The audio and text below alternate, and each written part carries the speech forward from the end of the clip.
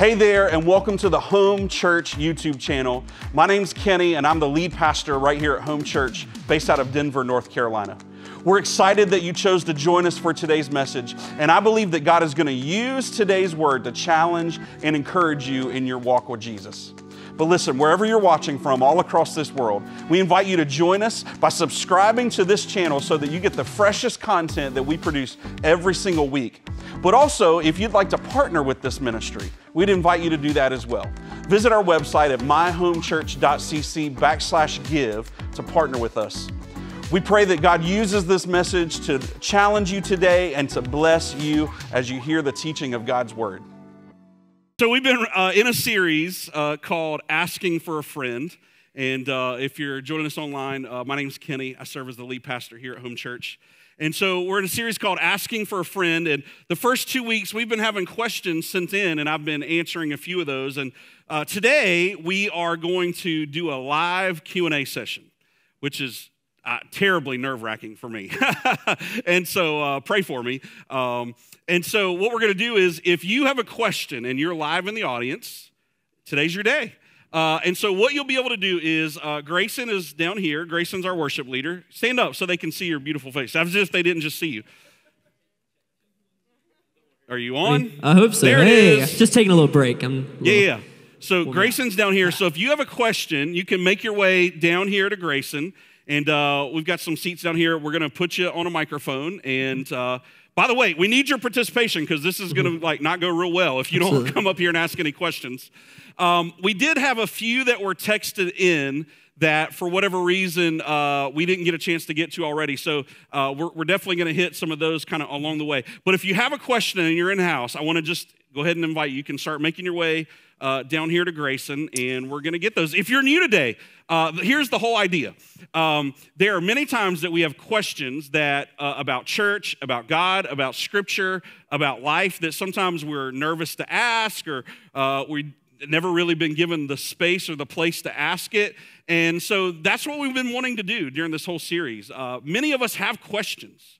And so what we want to do is just help you in that. And so that's the heart of this. So I don't know. So if you got a question, go ahead and start making your way. I see somebody working their way down. We got a few others. Yeah, if you have a question, go ahead and line up this way. So you want to line right here. We got a little X right here that you're going to stand on. One rule, don't touch my mic, okay? Stays on the stand. If I need to lower it, I will. Don't touch the mic, because you know what happens when people get mics. They just want to talk forever. And then we're doing a TED Talk, and it's wild. Right. Yep. All right. So we got some in the house already. All right, come on. Let's see what you got. First one up. Okay, in the mic, I want you to tell me what's your name, what's your grade, what's your favorite color. No. What's your name, and how long you've been attending Home Church? Well, good morning. My name is Mark O'Leary. I'm an elder here. Hi there. I'm an elder here at Home Church, and I've been here from the beginning. Awesome. Amen. So, Pastor Kenny, as you know, as I continue my Christian walk, I go to Bible studies. I participate in them. I help lead them, and so I do. Bible studies are important in my growth. And currently in the men's group, we're actually studying the Bible. Yep. And we've learned a lot. And one of the interesting things that jumped out at me is we know that there are 66 books in the Bible. But we've learned that there are different versions of the Bible, not just in the type of interpretations or learning guides and things like that, but in the Greek Orthodox Bible in the Old Testament, they have 39 books compared to 27. The Catholic Church, Roman Catholic Bible, they have 37 books. So, and I believe that's referred to as the Apocrypha. So my question is, how do we reconcile it that our Bible of reference has less and theirs has more? Yep. And then in this, I actually kind of am asking for a friend or referencing a friend. I know of close friends of mine who have got into conflicts with their church leadership. And simply put it, they say, well, that's not biblical. Because in their perspective, it's not biblical, but these churches, they do that. And sometimes you hear, well, this is just the way our church does it. Sure. And they resign themselves that that's okay. Yeah. And yet we're not. So how do we navigate that when those awkward discussions come up? Good. Yeah, great. Thanks, Mark. Okay, that is a lot to unpack. Good luck. Okay. So in essence, the question is the way I see it is how do we know the scripture like this right here that I carry, that I teach from, how do we know that it's credible. Is that a fair way? Is that fair? And because there are lots of traditions, there are lots of other books, other religions who call themselves Christians have other books. I'll give you a great, for instance, Mormons. Who call themselves Christians, who I'll just lovingly say this, they are not. They do not believe in the same Jesus we believe in. They believe in a created Jesus, and Jesus was not created. Jesus has been part of the Godhead from the very beginning. They have a Book of Mormon that they use as scripture. Our Catholic friends have like the Apocrypha and other books, and so Greek Orthodox as well. So lots of traditions carry lots of different things. But for us, here's kind of how I'll answer this, Mark, and I'll try to be brief. There are a couple of things that I hold to when it comes to Scripture, right? And a lot of it is around church tradition, okay? So in the 300s, around AD 325, there was a leader named Constantine who basically turned Rome into a Christian nation. And around that time, he actually pulled together scholars, biblical scholars from all over the world, and brought together a council called the Council of Nicaea. This was around AD 325. And this was a council where they took all of these different writings. Because at the end of the day, that's what these are. In the Bible, we have a collection of writings from authors who were either writing history, they were writing sayings, they were writing wisdom, they were writing narrative accounts. And so at this council, they took all of these writings and they took them and they read them and they understood them. And ultimately, they decided what we call the canon of Scripture at that time, where they put the canon of Scripture in order that they believed were inspired, that ultimately they believed also would be held as the inerrant, infallible Word of God. And so they created the canon of Scripture that we hold to today, the 66 books of the Bible written by 40 plus or minus one author. With Hebrews, we're not real sure. And so, listen, and these are written in 3 different languages, Greek, Hebrew, and Aramaic, written over 1,700 years in their scope from the first writing to the final writing that we have, and written over 3 continents. Right? So pulling all this together, the Council of Nicaea pulls all this together, and ultimately they decide on these 66 books. They omitted some writings, probably good. There's some out there right now. You can go and read the book of Enoch. Not a bad read, but we don't consider it a part of the Holy Scriptures. There are gospels out there that talk about the gospel of Jesus's early days. Did not fall into the canon of Scripture. And so what we hold to is that from the Council of Nicaea, these men, based on church tradition, interpretation, and the power of the Holy Spirit, pulled together a canon that we now hold to as the Word of God. And so ultimately, that's what we follow. 2 years later, they got together again, and they're like, yo, did we make any mistakes? Like we said all this, but like this is a pretty big deal. And they came back together, and they unanimously agreed that this canon would be the canon that we would hold to as, again, what we call the inerrant, meaning without error, from beginning to the maps, infallible, meaning there is no wrong in it. It does not contradict itself, Word of God. And so we believe that these writings are inspired by the Holy Spirit, and we take them as holy, inspired scriptures. And so when we say the Word of God, that's what we hold to. We believe that every word in here is meant and inspired by the Holy Spirit, by God our Father, for us to consume as His Word to us. So I don't know if that's helpful, Mark, but that's how we'll, yeah. Good? All right. Answer your question? Awesome. Thank you, Pastor. I'm going to throw some questions we had texted in to you before we get to our next live one. Cool. All right, so here's a question. Yep. So I'm new to reading my Bible and don't know where to start. Do I start in Matthew? Do I start in Genesis? What do you recommend? Yeah, I love that question. So first of all, at Home Church, we want everyone to have an everyday relationship with Jesus. Meaning, we want to encourage you to spend time in God's Word and to pray every day. Even if it's just for a minute or two, like we want to create a discipling program where everyone spends some time with Jesus every day. And so I'll tell you quickly, I was on a church staff for 6 years, And so for part of that, at the very end, I got to a place where I was reading my Bible, and it was a chore. Like, I was reading it so I wouldn't get fired. That ain't good. That ain't good. I took about 6 months where I actually did not read God's word. I'm not saying that because I'm proud of it, but because God used that time to actually take me back to the very beginning. And so here's what I would tell you. This is just my opinion. You don't have to do this, but this is the way God worked in my life. And it started with, I was listening to a podcast, and I heard this part of scripture in Matthew where it was talking about Jesus as a rabbi. Anyone ever heard that Jesus was a rabbi? I read that, and I'm like, okay, I think I have a little bit of an understanding of what a rabbi is, but I don't really get it. So I did some research. Well, what is a rabbi? A rabbi in a Jewish tradition was a teacher, and they would have disciples, otherwise known as Talmud, and these disciples would leave their life and follow their rabbi and follow him wherever he went to learn whatever he would teach. And so now I have this different understanding of Jesus and the way that he walked this life and these disciples, and honestly, it sent me running backwards in my scripture.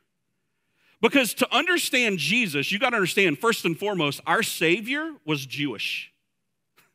I know a lot of people are like, wait, what? We're Christians. Yeah. Jesus wasn't a Christian. Jesus was Christ. Jesus was Jewish.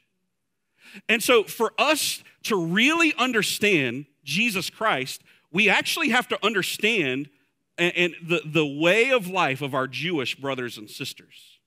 So I literally decided to go all the way back to the beginning of Genesis. And in doing so, there are 3 things that I started reading scripture over with that have helped me really take and understand scripture in a whole new way. And I want to encourage you to do this. Number 1 is this. Who is the author? Right? So if you start at the very beginning, you start with Genesis, the author is Moses. Moses wrote the first 5 books of the Bible, okay?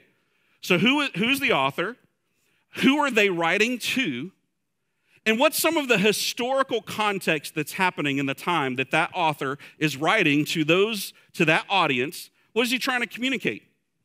And all of a sudden, when you start to learn those things and then you start to read scripture, and by the way, when I say read scripture, I mean take your time and read it for comprehension. You know how we got any English teachers in the room? We got a few, right? So you're right. So your English teacher would always say, don't just read to read for comprehension.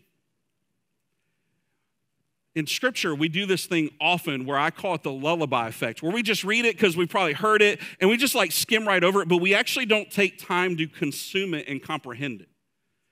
And so if you were to take the time to remember and study who the author is, who's the author writing to, what's the historical context around this writing, and if you take your time and actually read to comprehend what the word is teaching you, you will be shocked at how God will reveal himself to you in mighty and powerful ways. And that's been the journey that I went on. I literally went back and started over. And so for me, scripture, it starts in Genesis. And scripture for us ends in Revelation. And so if you're going to start somewhere, why not start at the beginning and understand who our God is? Start there. Wrap your head around who our God is. What did he create? Why did he create it? How does he love us? Why does he love us? Right? And then you start walking through the narrative of his people and their journey and the way he's related to them, the way he's spoken to them, and then ultimately the gift of Jesus, his one and only son that he sent us, and then the life from Jesus to his disciples and then into the church, and ultimately Paul writing the epistles to the churches in Galatia, Rome, Philippi, Ephesus, and then John and Peter writing their letters, and then ultimately ending with John the Revelator writing Revelation. You're going to gain a whole new understanding of what these words are trying to teach you. And I think it will be helpful. So that's awesome. Yeah. Wow. Thank you. Thank you, Pastor. Sure. You don't have to clap. It's okay. Next question. Who we got live Q&A? Say I your know name. her. I do too. Hello. Hi. She's short. Boom. Thank you. Hi, my name is Maddie Phillips. Hi. My question is, what is our prayer life supposed to look like with our spouse?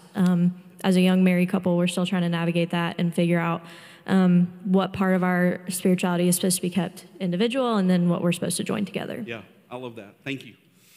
So, confession time. man, this is an area I've really struggled with in my life. Super real. You know that. For the first multiple years of my marriage, my wife actually led me.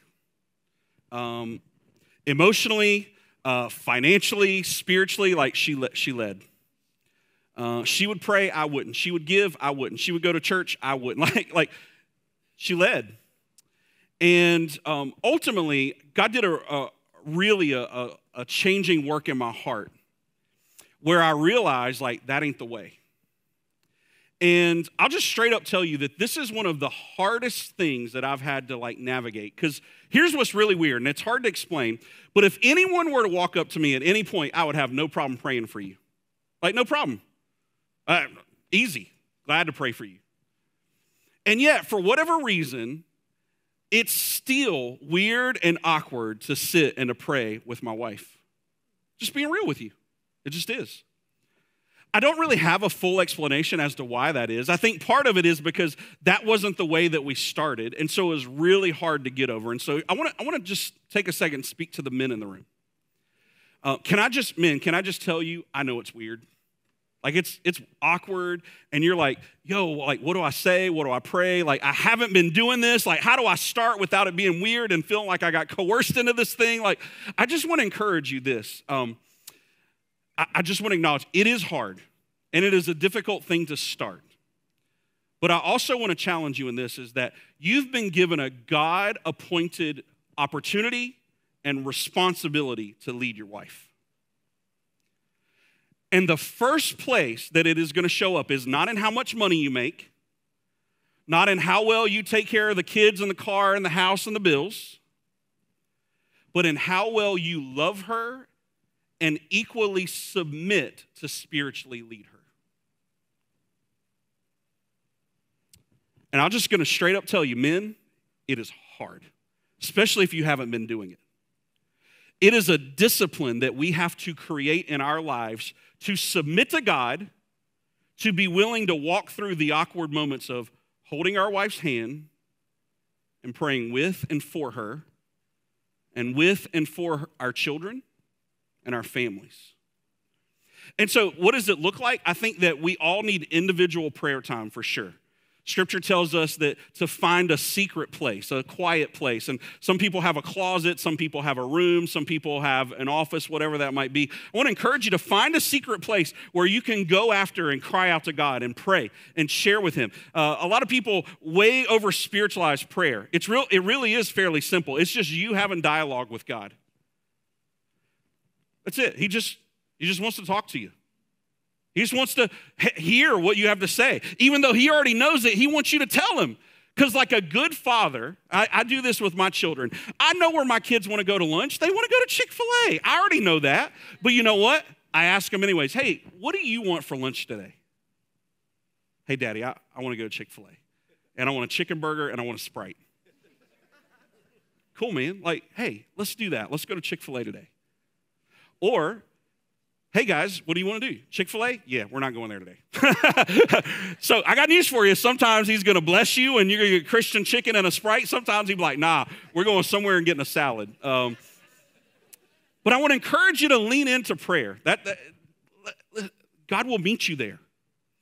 The second part that I want to say about this is I do believe it is important that we find ways and times to pray together. There is a bonding. First and foremost, when you get married, Scripture tells us that the two shall become what? One. Okay? So in that, we also have to come together to pray over our families, over our marriage, over our children, over our finances, over all those things. And another thing that I'll tell you is this, is that I oftentimes meet families who are kind of torn. The husband believes one thing, wife believes another, and they're trying to figure out, like, what do we do? Here's what I want to encourage you. Prayer is a really great way to submit your heart to God and submit your heart to one another. And when you do that, all of a sudden, I'm telling you, you're going to find yourself starting to agree even when you disagree. Your heart is going to start to bend to try to find a way to work together. And then the last part of that is I've seen God do incredible things when we actually submit in that way to bend our heart where we can align and move forward. have young couples that I talk to all the time, and one will say, hey, I feel called to go do this. I'll say, what does your spouse say? And usually it's a guy saying, hey, I feel called to do this. And I'll say, what's your wife say? And he'll say, well, I don't know. She's not on board. I said, for me, a calling is both and. If you're called to it, we're called to it. Which is why, like, for us, like, this home church, like, this isn't a Kenny Mills thing. This is a Mills family thing. Like, but not just because I'm called to this, but because we are called to this. The only way we know that is that we've been on board, we've been praying, we submit to God, we submit to each other. He made it clear this is what's for us. So I'll encourage you in that. So, good question, Maddie. All right, we got a couple more. Awesome. Okay. Quickly. Next question. Come on up. You're a little taller than Maddie, so I'll adjust it.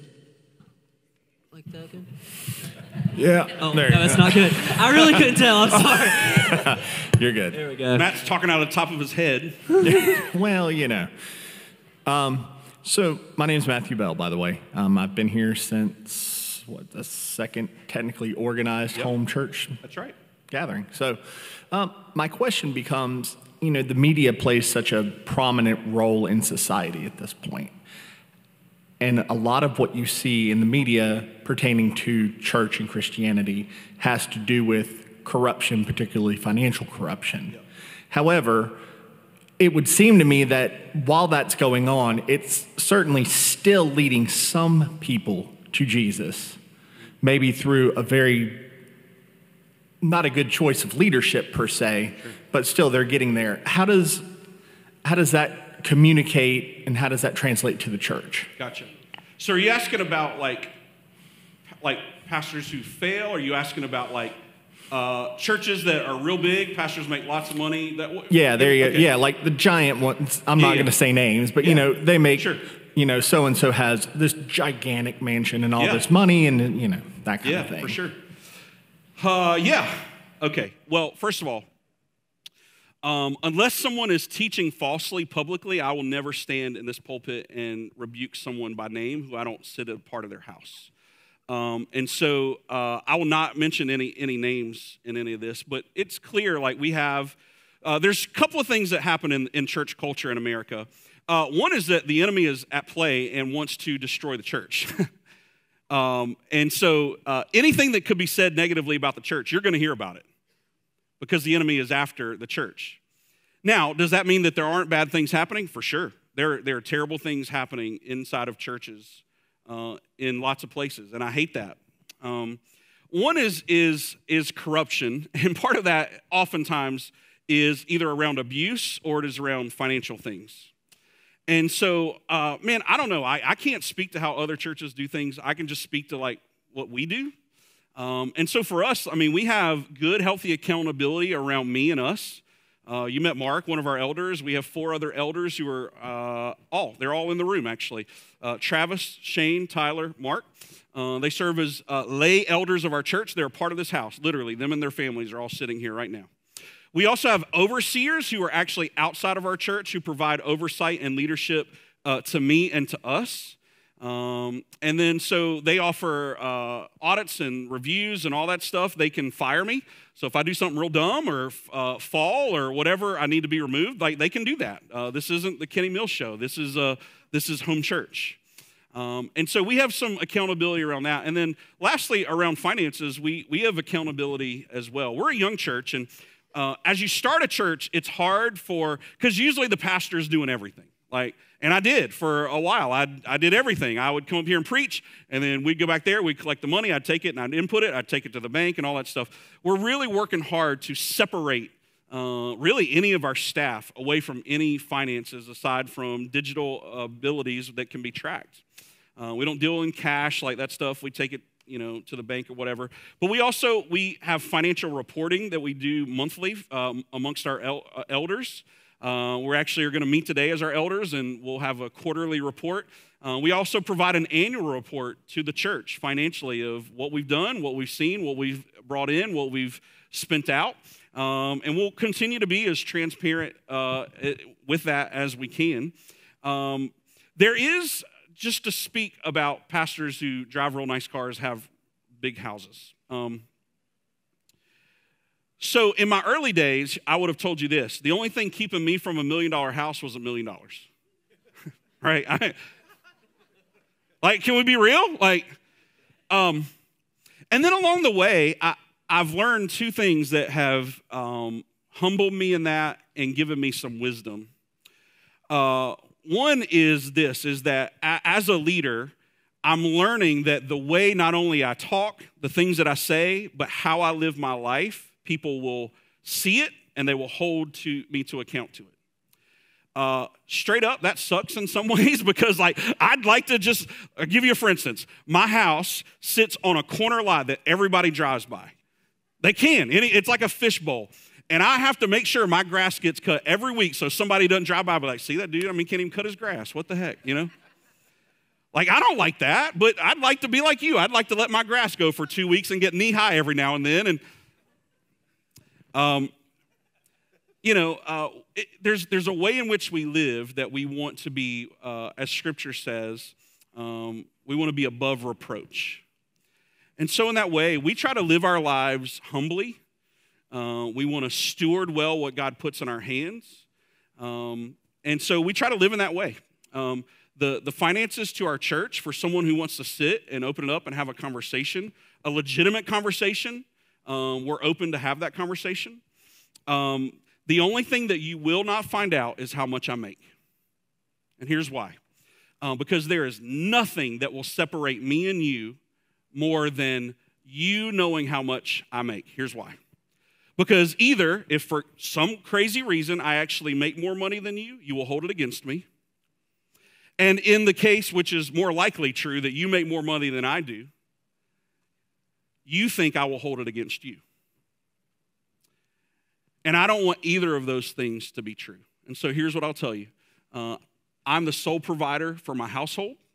I make a livable wage. We pay our bills. Katie and I are out of debt. I drive a 2011 Ford Explorer. My wife drives a van that my mama gave us. And so the reality is that we try to live our life in a way that you can, with integrity, and I can stand here and say, follow me as I follow Jesus. I want to try to live my life in a way. Now, I'm going to mess it up for sure. I'm going to say dumb things. If you've been around, you know I'm going to say dumb things. There are going to be times I do dumb things. I am not perfect. If you are looking for a pastor in a church who's perfect, has it all figured out, will never fail, there's the door. This ain't it. This ain't it. But by the Spirit of the God and by our best ability to walk in integrity, we're going to do it as best we know how. And if you have questions, we're open. We want to talk. We want to open up whatever you need to see because we want you to be able to trust that you can follow our leadership as well. And I say our. And I said this, I had a meeting with one of our elders the other day, and we were joking, and he slipped up, and he was like, your church. I was like, nah, dude, this ain't my church. First of all, it's our church. Secondly, it's not even our church. It's Jesus' church. And so if any of y'all ever say your church, I'm going to rebuke you. I'm going to correct you. It ain't my church. God just called me to steward it as the lead pastor. So, all right, I think we got like maybe time for one quick one. One quick one. All right, you got a question?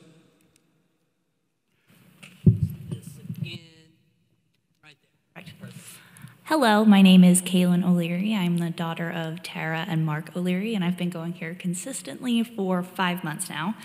My question is, I am a very visual learner, and I want to understand the Bible and the historical importance of the Bible, and I'm curious if there is any theological reasoning behind Jesus being portrayed as white, and if you know any resources where I can actually view an accurate representation of what happens in the Bible. Sure. Great question. Let me say this. Jesus is not white. So Jesus is a Hebrew boy who was raised in Jerusalem and Nazareth. I mean, spent some time in Egypt. You ever met somebody who lived in that area who was white like me? No. So the portrayal of Jesus being white is, oh boy, I want to be careful here. It's a European thing in some ways. Honestly, it comes a lot from the Catholic Church. And so there's this portrayal that Jesus is white because I don't know why they did that, but they portrayed him as white. But the reality is Jesus is not white. I think we're going to be shocked when we actually see Jesus face to face at how dark that dude's going to be. Which is part of why, I struggle that there's still a lot of racism in the church. It blows my mind that we have people inside of the church who claim to be a follower of Jesus, submit to his lordship, and take his salvation for their own, and still have problems with people of color. Are you insane? Are you crazy? And some of you guys know my story. I was raised up in a racist house. And for many years of my life, I was racist because that's what I was taught. And man, God done a mighty work in my life because he brought people of color into my life who helped me open my eyes and realize just how foolish I was being. And then along the way, to your point, Kaylin, I've learned our Savior was Jewish. He was living in the Middle East, and he was for sure a dark brother. And so it's something that I struggle with. I'm going to come off the racism piece because that's not a political statement either. That's just a heart problem, okay? But in that, where's some good resources? So I think anything that you go and you can find, again, I'm telling you, our Jewish brothers and sisters have a lot that we can learn from. Now, listen, they don't believe in Jesus, so there's a separation piece there. But I think if you want to start, I think that is a good place, especially Messianic Jewish brothers and sisters. These are people who are Hebrew and Jewish by birth and nationality, but they are people who actually believe Jesus is and was the Messiah. I think those are great resources to look at. You're going to find way more accurate understandings of who Jesus was, who Jesus is, what he looked like, how his life went. Yep. All right. Any others that we need to just hit quickly? Any other live questions? There was one that got texted in I do want to hit. Yeah. It's the mental health one. Oh, yeah, for sure. Yeah, it's the mental health one. What's that question? Here we go. Mental health is a very large issue in today's society. What does Jesus say about anxiety and depression? Yeah. Is it against God's will to be medicated for such ailments? Yeah, that was a good question. We actually got several of those, and I wanted to hit on that real quick. So you don't have to raise your hand. But if you've struggled or are struggling with depression, anxiety, worry, all that kind of stuff, again, you don't have to raise your hand. In your own heart, would you raise your hand? Would you acknowledge that many of us have carried pieces like that? I think many of us have. And so there is this misnomer in the church where people want to run away from anything medical, anything prescribed, things like that. And I just want to tell you, there is a healthy balance in the way that we care for ourselves. First and foremost, Jesus says that all those who are heavy and burdened, bring that to him, lay it at his feet. He says that his yoke is easy, his burden is light. So if you're carrying burdens and anxiety and stresses and things like that, the first place we have to go is to Jesus. We do. We have to submit those things to him. We have to trust him in those things. It also is a question of faith. Oftentimes, when we struggle in anxiety and worry, it's because we carry things, responsibility, we think that we can control it. And oftentimes, we can't control them.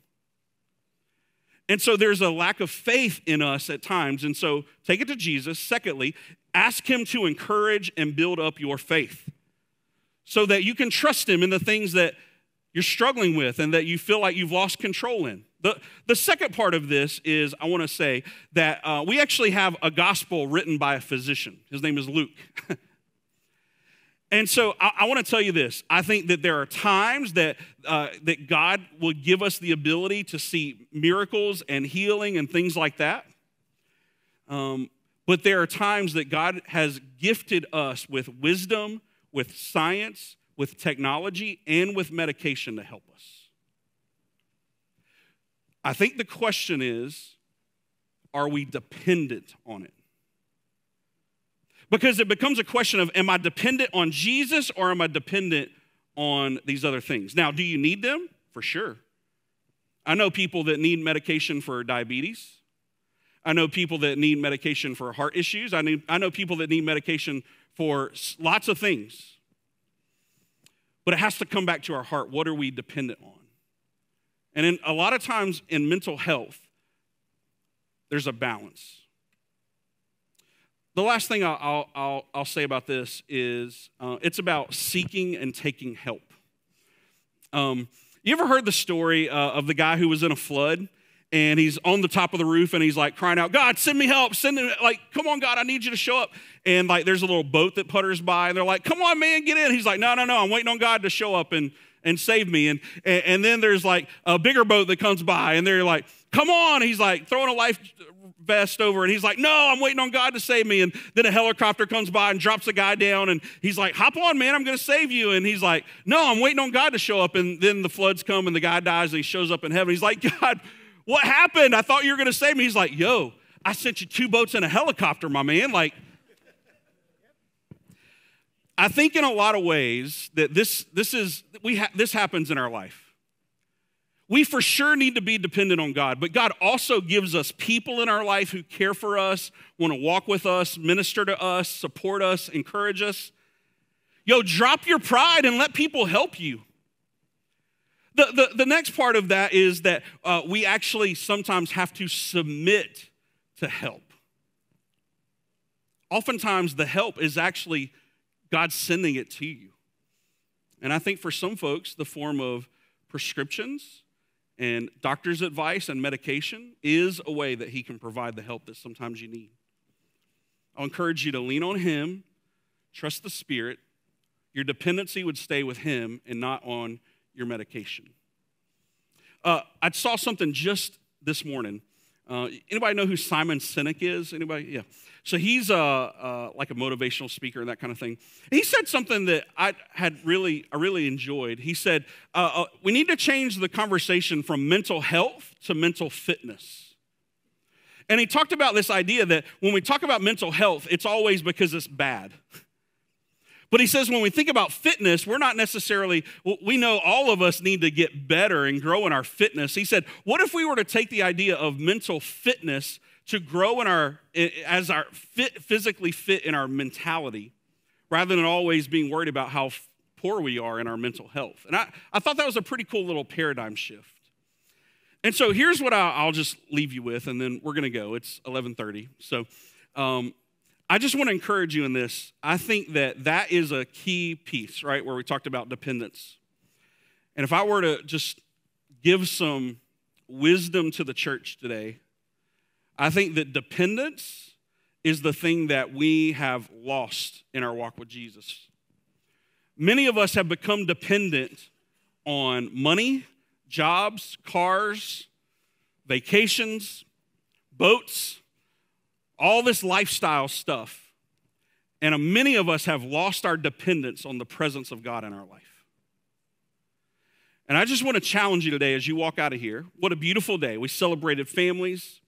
We prayed blessing over you and over some families. We answered some questions. I hope it was helpful to you. But I want you walking out of here today challenged by what does your dependence on God look like?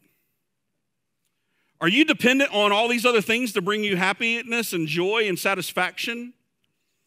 Or can you rest in what God has for you, who he is, the gift of Jesus in your life, and be satisfied in that? Be dependent on that rather than finding joy in all these other things. I think that if you challenge yourself in that, I think it's going to really cause you to question how you spend some of your time, how you spend some of your money, how you the things that you give your life to. Scripture says that where your treasure is, there your heart is also. So I'll leave you with this. Where's the treasure of your dependence? Where's the treasure of your time, your effort, your energy, your commitment, your involvement? Where your treasure is, that's where your heart is. And where your heart is, that's where your God is. Father, I thank you for today. I thank you for what a beautiful day at Home Church, God. We won't forget it. God, I thank you for the ability to answer questions that I hope will help serve people well. God, this has been a fun series. You've met us here. And so, God, I thank you for what a beautiful day that we got to celebrate families. Again, Father, we submit them to you. And, God, we look forward to what you're going to continue to do in and through each of us. God, we look forward to next week to celebrate mothers. It's going to be a beautiful day. And so, God, we thank you. We pray these things in Jesus' name. Amen. All right, hey, we'll hope to see you guys back next Sunday for Mother's Day. It's going to be awesome. Photo booth, all kinds of great things. We'll see you then. Have a great day. Thank you for taking the time to enjoy this message from Home Church. We hope that God used today's message to encourage you and to challenge you as you heard the teaching of His Word. Listen, if there's anything in today's message that spoke to you, or if you asked Jesus into your life today, let us know. We would love to celebrate with you. Simply send us an email at hello@myhomechurch.cc and let us know that you made that decision today. Also, if today's message impacted your life, you can take a step forward and a step into supporting the ministry of Home Church by giving online right now at myhomechurch.cc. Again, thank you for watching today's message. Make sure you like and subscribe so that you get all of the fresh content from Home Church.